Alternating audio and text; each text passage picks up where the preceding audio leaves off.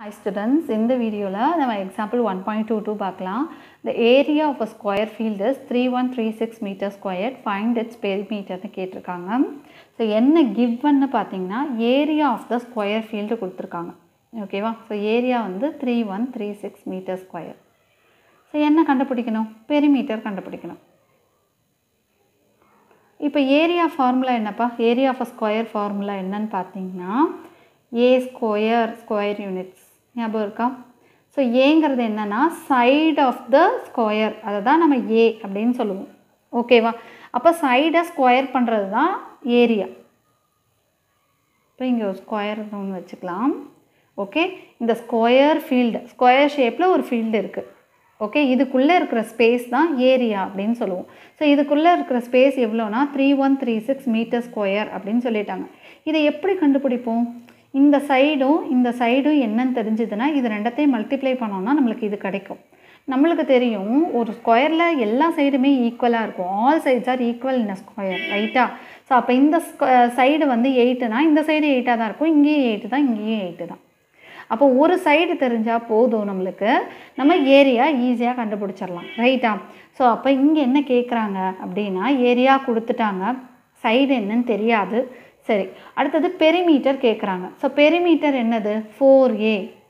4a units இல்லையா? 4 into side அப்படின்னு அர்த்தம். ஸோ பெரிமீட்டர் கண்டுபிடிக்கணுன்னாலே எனக்கு சைடு வேணும்.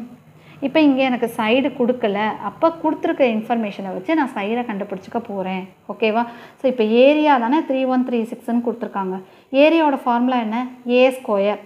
ஏரியாங்கிறது a into a ஸ்கொயர் தான் கொடுத்துருக்காங்க, 3136 மீட்டர் ஸ்கொயர்னு. That is a square equal to 3136. ஓகேவா? ஸோ ஏங்கிறது சைடு, அது ஏங்கிறது ஏரியான்னு நினச்சக்கூடாது. சைடு இன்ட்டு சைடு தான் area. So side into side பண்ணால் ஏரியா கிடைக்கும், அது அவங்களே கொடுத்துட்டாங்க ஏரியாவை. ஸோ அப்போ A into A, side into சைடை நான் சைட் ஸ்கொயர் ஏ ஸ்கொயர்னு எழுதிக்கலாம். இப்போ எனக்கு என்ன தேவை? ஏ தான் வேணும், ஏ ஸ்கொயர் வேணாம், ரைட்டா? அப்போ ஏ இஸ் ஈக்குவல் டு இந்த ஸ்கொயர் இருக்குல்ல, எப்பயுமே ஒரு ஸ்கொயர் ஆப்போசிட் சைடுக்கு ஈக்குவல் டுவோட ஆப்போசிட் சைடு போகும்போது ரூட்டாக போகும். இந்த ரூட் வந்து ஈக்குவல் டுவோட ஆப்போசிட் சைடு போகும்போது ஸ்கொயராக போகும், ஞாபகம் வச்சுக்கோங்க. ஓகே, ஸோ ஒரு ஸ்கொயர் ஈக்குவல் டுவோட ஆப்போசிட் சைடு போகும்போது ரூட்டாக போகும், ஒரு ரூட் ஈக்குவல் டுவோட ஆப்போசிட் சைடு போகும்போது ஸ்கொயராக போகும். ஓகே, இப்போ ரூட் ஆஃப் இங்கே என்ன நம்பர் இருக்குது? 3136. ஓகே, இப்போ 3136ஓட ரூட் கண்டுபிடிச்சோம் அப்படின்னு சொன்னால், ஸ்கொயர் ரூட் கண்டுபிடிச்சோன்னா ஏ கிடச்சிரும் எனக்கு. இப்போ வந்து ரெண்டு மெத்தட் இருக்குது ஸ்கொயர் ரூட்டில், அதாவது இந்த நம்பர் வந்து எந்த நம்பரோட ஸ்கொயர் அப்படின்னு கண்டுபிடிக்கிறதுக்கு ரெண்டு மெத்தட் இருக்குது. ஒன்று என்னன்னு பார்த்தீங்கன்னா long division method, another one is prime factorisation method. Okay, நீங்கள் இன்ட்ரடக்ஷன் பார்ட்டில் ப்ரைம் ஃபேக்டரைசேஷன் பற்றி சொல்லியிருப்பேன்.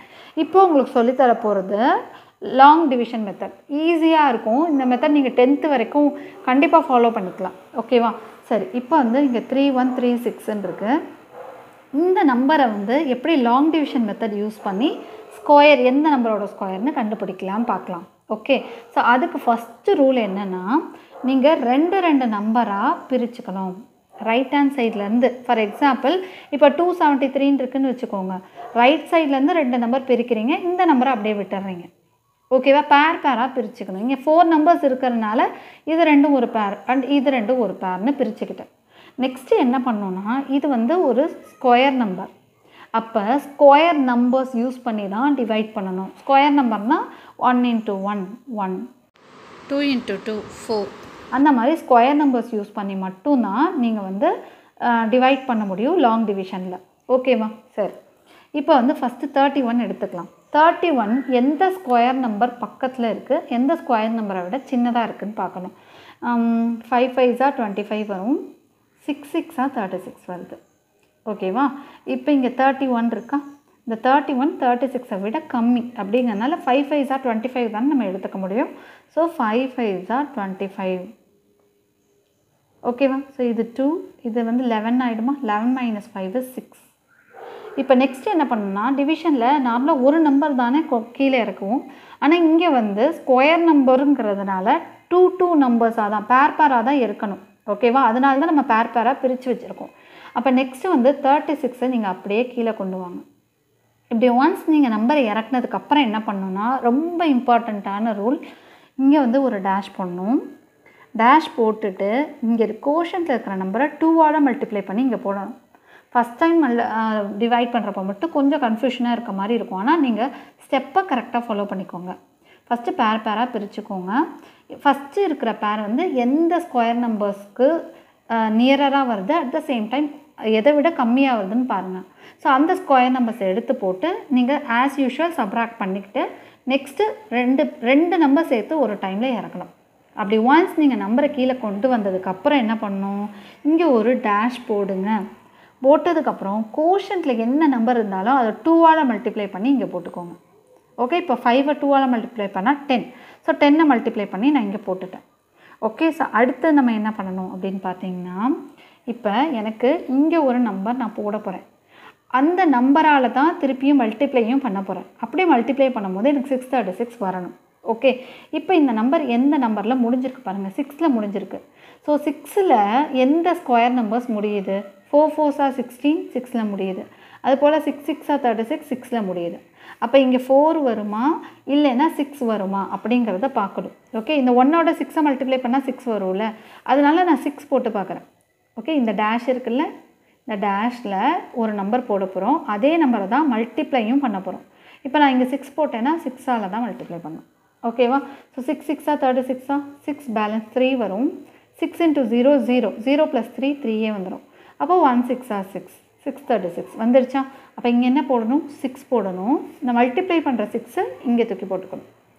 ஓகேவா? அப்போ 636 வந்துருச்சு. பேலன்ஸ் 0. இப்போ இந்த 3136 அப்படிங்கிற நம்பர் எந்த நம்பரோட ஸ்கொயர்னு பார்த்தீங்கன்னா 56. ஓகேவா? ஸோ அப்போ A = 56 மீட்டர். இதுதான் side. Okay, so side of the square field கண்டுபிடிச்சிட்டோம். இப்போ பெரிமீட்டர் கேட்டிருக்காங்க. ஸோ பெரிமீட்டர் கண்டுபிடிக்கிறதுக்கான ஃபார்முலா என்னென்னா 4A யூனிட்ஸ்.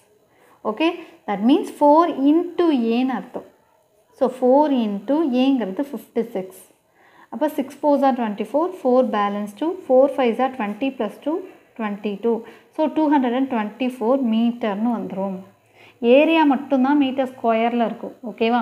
மற்றபடி சைடோ பெரிமீட்டரோ சிங்கிள் யூனிட்டில் தான் இருக்கும். மீட்டர் சென்டிமீட்டர் அப்படி தான் இருக்கும். ஓகேவா? ஸோ அப்போ பெரிமீட்டர் கண்டுபிடிச்சிட்டோமா?